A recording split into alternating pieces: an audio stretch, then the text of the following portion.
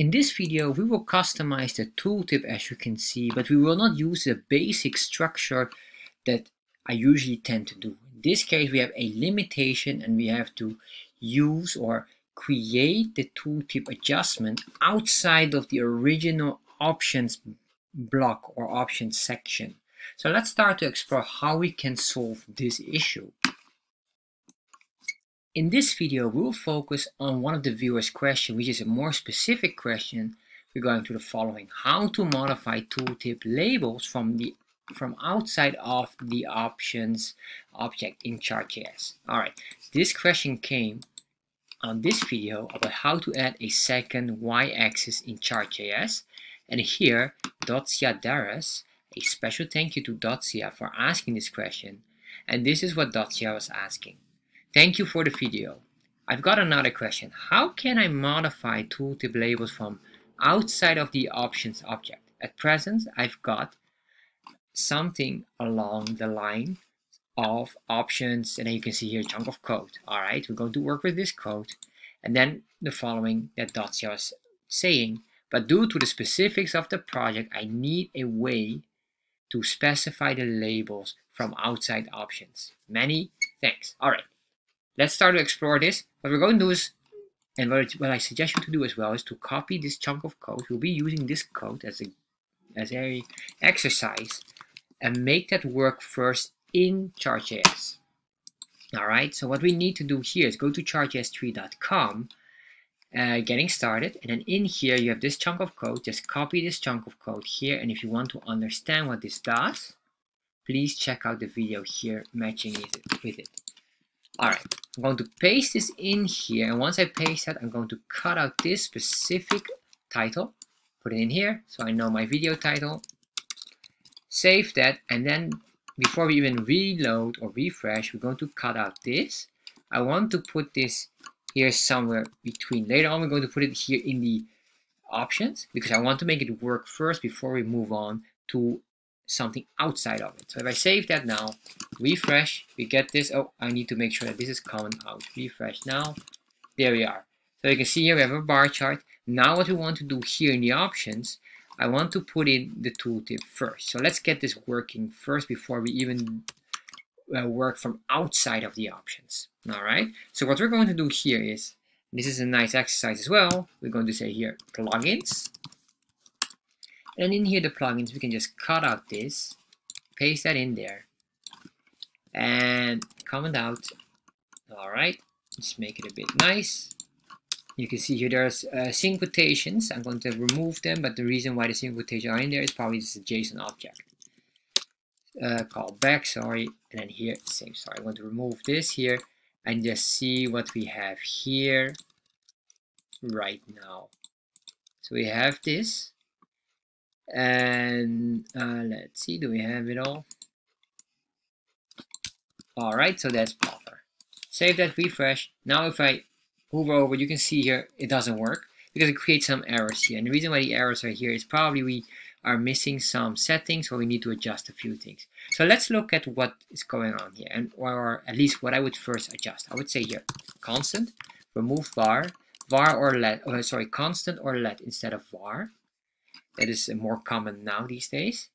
Next, we have this here. This is fine. This is all fine here. But this here will conflict with whatever is here. So what I say here, dp.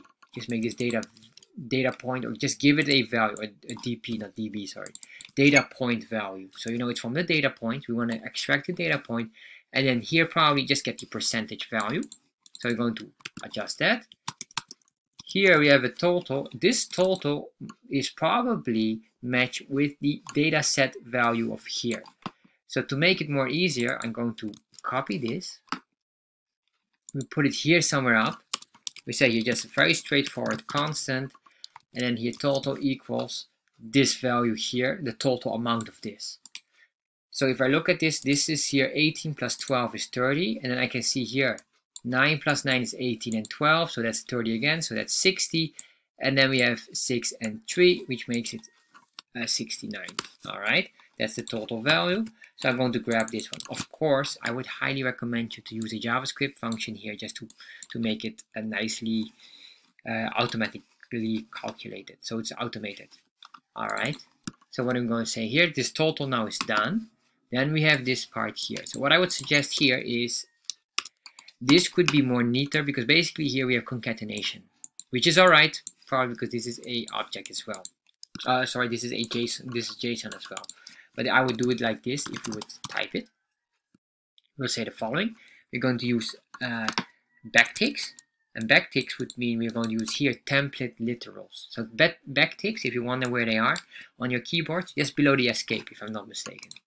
All right, and then we say here $, and then we get in here the value. We're just going to get this value, and basically here it concatenates. It concatenates the colon and the space. Because we are using template literals, we can just do colon and space here, and that's it. And then it says here the next value here is comma value. This comma here probably because this is as well a JSON object, and probably this is another part of the JSON. So we just ignore this comma and we just get this value here, $ value, and then it wants the plus, it will concatenate space $. So probably it's like a $, value. I'll just put it in here in the front. It depends on probably where you are, in which country, that the standard is front or back. So it doesn't matter so much. So just look what's more appropriate for you. The next one is the percentage value. Same here, $, percentage, and then we say here percentage. There we are. So once we have that percentage symbol here, then we can remove this and save this to double check if our code is working. All right, so we have here the following. So Thursday, $ undefined, 13%. So what is going on right now is we're missing this value here, or as you can see, this was our official value name. So save that now, and now we have it working. All right, there we are. So we have this, and maybe we put a comma there between the $18 and this. I will just put like that. And then if we see this, there you are. That looks nice. Friday, $12 and 17.4%. So what I want to do now is we have this working. So this is a confirmation that this is fine. What we need to do now is we're going to put it outside. So we're not allowed to use it. For some reason, it might be that you have no access to the specific part. So we're going to get here this plugin part. I'm going to cut this all out. I'm going to put it here below, or not even here below. I need to put it more down below. We're going to work from here. All right. This here will be our guidelines, but we need to comment this out. But we will use segments of it. So what we're going to do here, and this trick will work. And let me explain here why you put it in the options normally. If you put something in the options, you're customizing the chart. So what I'm going to do now is, instead of customizing the chart, I will say what I'm going to do here is basically create a default chart object that will not customize the chart, but this will be set as a default. So if you have two charts in Chartjs here on the same page, this default will conflict, or might conflict, or it will apply also on that chart. Very important to understand this. This is why you do here in the options to customize it, to overrule default settings. All right, that's very important to understand. So now what we're going to do here is basically this. We're going into Chartjs, and we go here to general, and then nothing new in general. We go to configurations. And in the configuration, you can see your global configuration options. And basically what we're going to do here is we're going to the configuration is used to change how the chart behaves. All right. But this is a default setting. So it will be always applied on every chart. So what we're going to do here is we say a chart with capital C, and then we say defaults. And then what we need is basically the plugin. We're going to pinpoint now the tooltip. So we say plugins.tooltip. And then in here we could do something. So let's say here right now, if you have this, we have these values here, but I would like to have this nice tooltip on the very top. So the cloud should be top and the caret should point down. Let's make one first. So we say here tooltip, and I say y align. That's specifically on the line, and there's an equal bottom. If I save this now and refresh, you can see now, even without touching the options specifically, we are now touching the default setting. It's always at the bottom. All right. So this is one of them. So now let's go here and do some more. So I'm going to copy everything here again, but this time I'm going to focus on the callbacks. So we say your dot callbacks, and in this callbacks we're going to pinpoint what exactly the label part. So we need to say here dot label, and then this equals, and here, well, we can just write our function, or we could write it here, doesn't matter. So we say here function, we can just copy all of this here, and basically here we can copy everything that we have here, all these values as well. Solve that or remove it, uncomment, so that it will be visible again. Let's see, there we are. We need this, we need that, we need that. So proper indentations, of course. There we are. So now we have this here.